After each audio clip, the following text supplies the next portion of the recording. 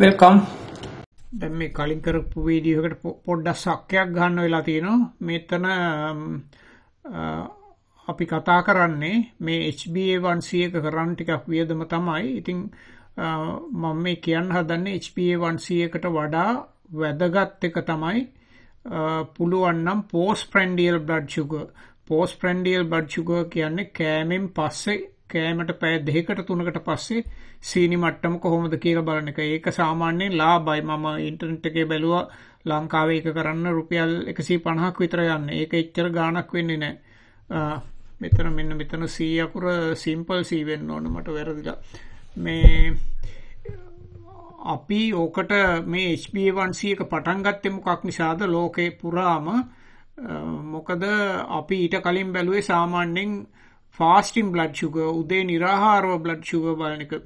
ඉතින් ඕක අපිට පුළුවන්, අපි කියන්නේ දියවැඩියාව තියෙන අයට පුළුවන් පොඩ්ඩක් එහා මෙහා කරගන්න. මොකද ඊට කලින් දවසේ රැයට කන්නේ නැතුව හිටියාම පොඩ්ඩක් කඩචෝරු කණ එක නැවැත්තුවාම පස්සෙන්දට සීනි මට්ටම හොඳයි.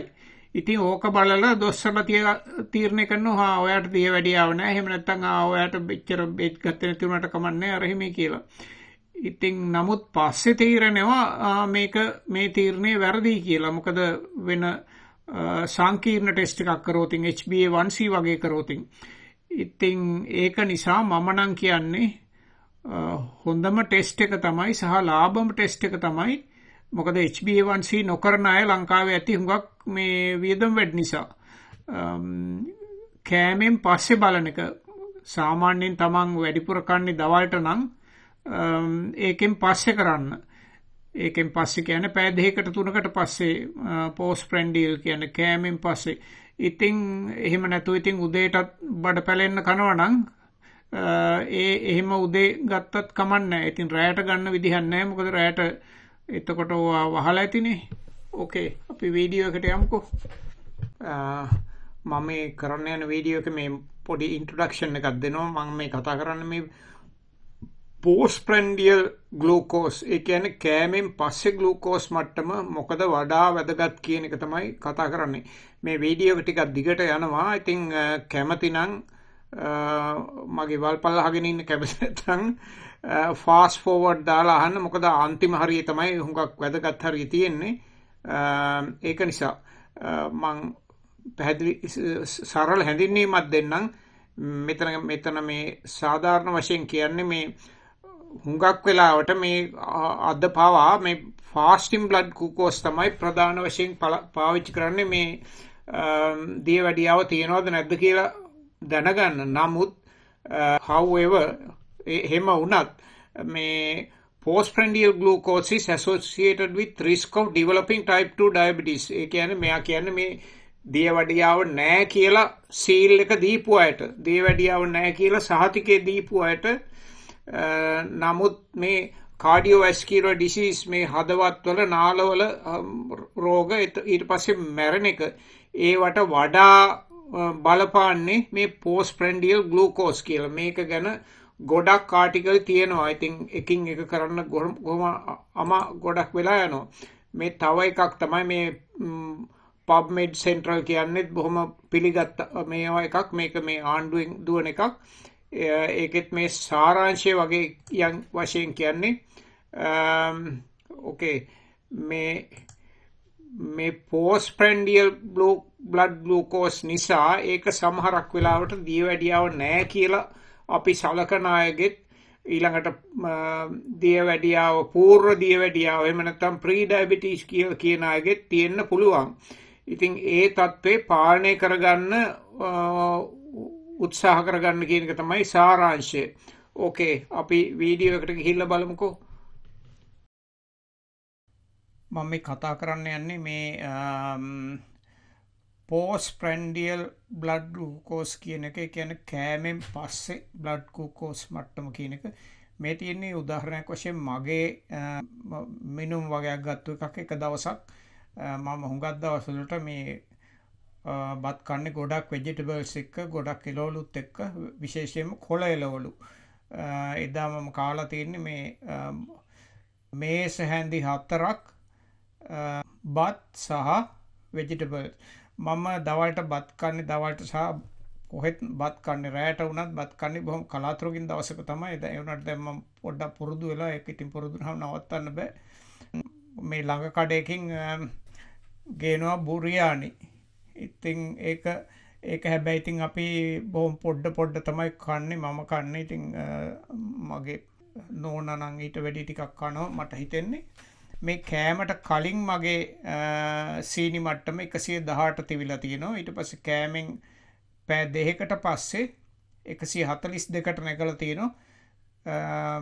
පැය 3කට පස්සේ 124ට ගිහිල්ලා තියෙනවා. පැය 4කට පස්සේ 120ට, ඒ කියන්නේ මුල තිවිච්ච ගානටම වගේ ඇවිල්ලා තියෙනවා. ඉතින් මම කියන්නේ මෙන්න මේ අගය එහෙම නැත්නම් සමහරක් වෙලාවට පැය 3කින් ඒ වැඩිම අගය එන්න පුළුවන්. ඒ අගය හැමතිස්සෙම පුළුවන් තරමින් 180ට වඩා අඩුවෙන් තියාගන්න කියලා. ඒ කියන්නේ Postprandial කියලා කියනවා. මං මේක ගැන රිසර්ච් ආටිකල්ස් කිහිපයක් පෙන්නන්නම්. ඉන්නකෝ බලන්න. ඕකේ. එකක් තමයි මේක Postprandial hypoglycemia. මේකෙන් ගොඩක් diabetic complications එනවලු. ඒ කියන්නේ අපි HbA1c එක එකම ගානට තියාගෙන හිටියා වුණත්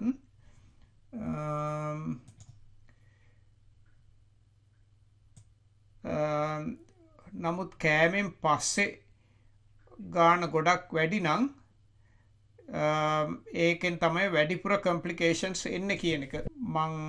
මගේ කතාවකුත් පොඩ්ඩක් තව ටිකක් කියන්නම්. මම දැනට අවුරුදු මට හිතෙන 20කට විතර උඩදී හිටියා endocrinologist කෙනෙක්. ඒ කියන්නේ දියවැඩියාව සම්බන්ධ විශේෂඥයෙක්. මම බලන්නේ මම රිෆර් කරන ඒ මිනිස්සේ හරි හොඳයි. ඩොක්ටර් ඕනීල් කියලා. මේ පැත්තේ කට්ටිය නම් දන්නවා ඇති. මේ මිනිහා මම හිතන්නේ සහකාර කතිකාචාර්ය කෙනෙක්. නිකම්ම කතිකාචාර්ය නෙවෙයි, සහකාර කතිකාචාර්ය. ඉතින් හැබැයි මිනිහගේ හොඳ තියෙන්නේ හරිම එයාගේ ඒරියා එක නොවන ඒවත් අර කකුලේ ස්නායු වැඩ කරනවද, ඇස්වල ප්‍රශ්නයක් තියෙනවද, ඒවා පවා ඒ ඇස් පවා බලන පොඩි මයික්‍රොස්කෝප් එකක් වගේ එකක් තියෙනවා එයා ළඟ. ඒක අල්ලලා ඒක බලනවා. ඊට පස්සේ කකුල ඒවා බලනවා. සාමාන්‍යයෙන් අනිත් අය එහෙම කරන්නේ නැහැ. නමුත් මිනිහගේ ප්‍රශ්නේ තමයි මිනිහ හැම තිස්සෙම මට පුෂ් කරනවා දිගටම ඉන්සුලින් වලට යන්න කියලා.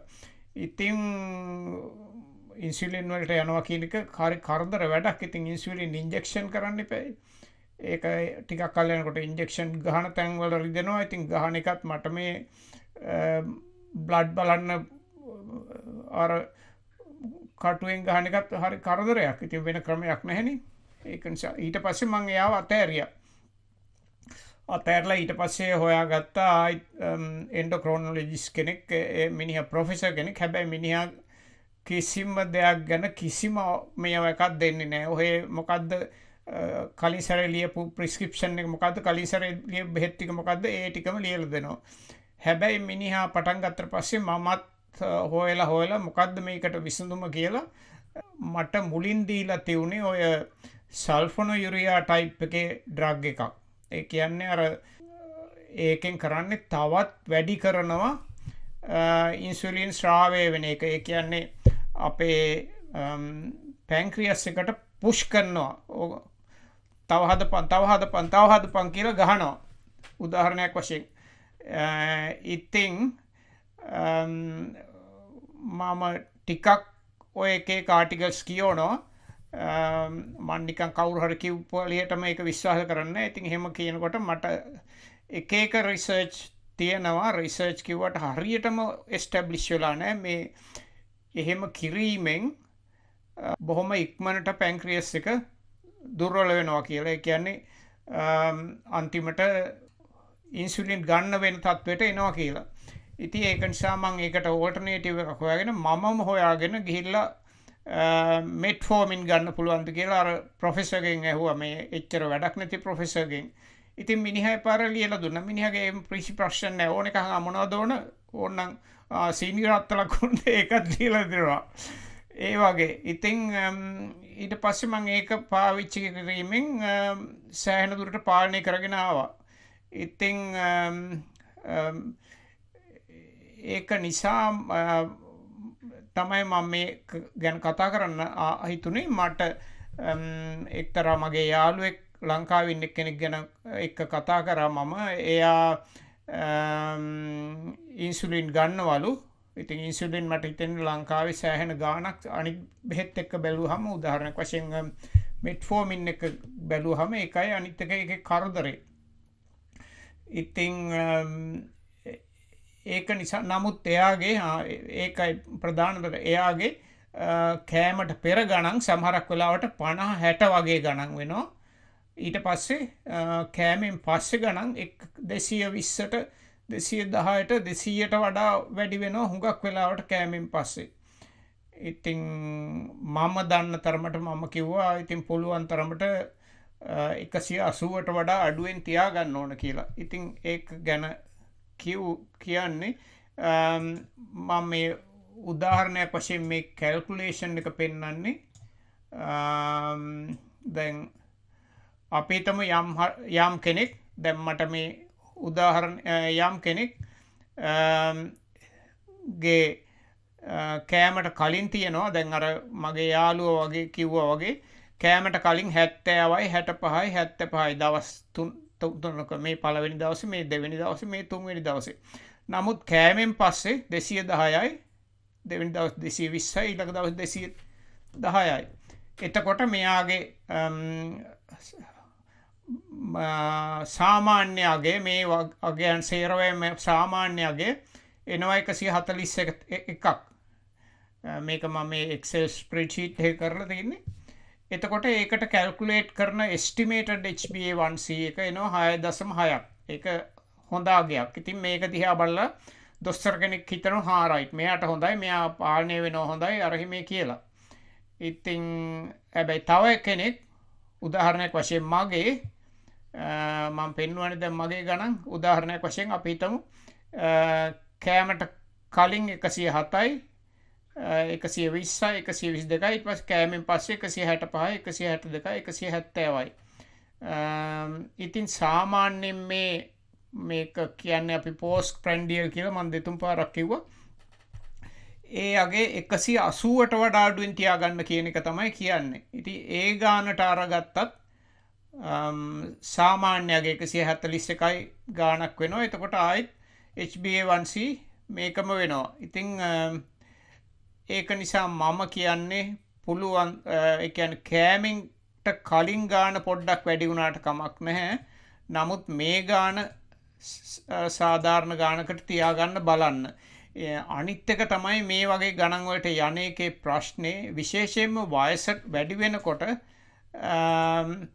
තමන්ට අර low blood sugar hypoglycemia යනවා කියන එක දැනෙන්නේ නැති වෙන්න පුළුවන්. එහෙම තත්වයකට එනවා. ඉතින් සමහරක් වෙලාවට නිින්දෙන් ඒක වෙන්න පුළුවන්. එහෙම වුණාම තමන් ඒ කියන්නේ සිහිමුර්ජාවක්කට යනවා කෝමායකට යනවා. ඉතින් සමහර විට ඉතින් කෝමායකට යනවා කියන එක ඒකෙන් එළියට එන්න පුළුවන් වෙයිද නැද්ද කියන එක ඉතින් දෙයියවත් දන්නවද මන් දන්නේ. ඒක නිසා මේ වගේ අඩු ගණන් වලට යන එක වළක්ව ගන්න විශේෂයෙන්ම වයසක අය 60ට වැඩි අය ඒක කියන්න තමයි මම මේ වීඩියෝ එක කරේ. ඉතින් මේකෙත් මේ ගොඩක් රිසර්ච් ආටිකල්ස් තියෙනවා මේක මේවා සේරම හොඳ පිළිගත් ආයතන මේ diabeticjournal.org කියන එක ඒක ඇමරිකාවේ ඩයබටික් ඇසෝසියේෂන් එකක්. මේකෙත් මෙතන විස්තර කරලා තියෙනවා ඒක Post-prandial එක ගැන වඩා සැලකිලිමත් වෙන්න කියලා. මේ තව ආටිකල් එකක් තියෙනවා ඒකෙම එකක් තමයි ඩයබටික් ඇසෝසියේෂන්. ඊට පස්සේ තව මේක ඒකත් මම හිතන්නේ ස්පොන්සර් කරලා තියෙන්නේ ඒකෙම තමයි.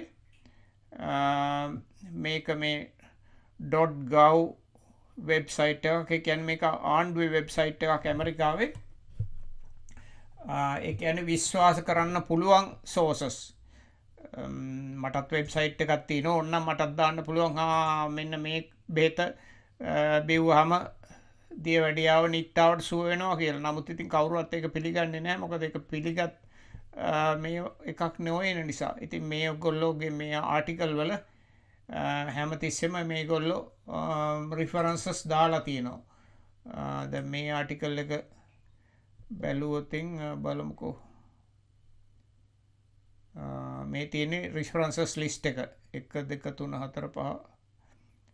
ඉතින් ඕන කෙනෙකුට ගිහිල්ලා මේ රිෆරන්සස් ලිස්ට් එක බලලා තමන්ටම තීරණය කරන්න පුළුවන් මෙයා ලියලා තියෙනව ඇත්තද බොරුද කියලා.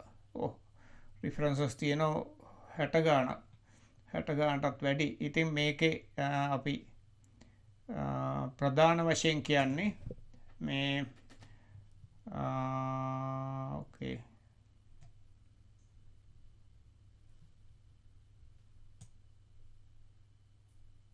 මේ හැම ආටිකල් එකේම කියන්නේ ප්‍රධාන වශයෙන් මේ කෑමෙන් පස්සේ බ්ලඩ් ෂුගර් එක පාලනය කරගන්න බලන්න HbA1c එකට වඩා කියලා. ඕකේ බොහොම ස්තුතියි මේක අහන් හිටියට. මං හිතනවා යම් කෙනෙකුට මේකෙන් ප්‍රයෝජනයක් වෙන්න ඇති. මම මේවා කරන්නේ මට බෙහෙත් කම්පැනි වලින් කොමිෂන් හම්බ වෙන්නෙත් නෑ. මට මේ සිංහලෙන් කරන ඒවාට එච්චර YouTube එකේ වුණත් එහෙම සල්ලි ලැබෙන්නේ නැහැ. මොකද YouTube එකේ සල්ලි ලැබෙන්නේ YouTube එකේ ඇඩ්වර්ටයිස් කරන රටවල් වලට වල අය බලනවා නම්. මොකද මමත් ඉස්සරම කාලේ මම බිස්නස් එකක් කරනකොට YouTube එකේ ඇඩ්වර්ටයිස් කරා. ඕකේ අපි ඊළඟ වීඩියෝ එකෙන් හම්බ වෙමු. ඕගොල්ලෝ මේකට කමෙන්ට් දාන්න මොකක් හරි මං කියන එක පිළිගන්නේ නැත්නම් හරි ඒ වගේ ප්‍රශ්නයක් තියෙනවා නම් අපි ඊළඟ වීඩියෝ එකෙන් හම්බ වෙමු.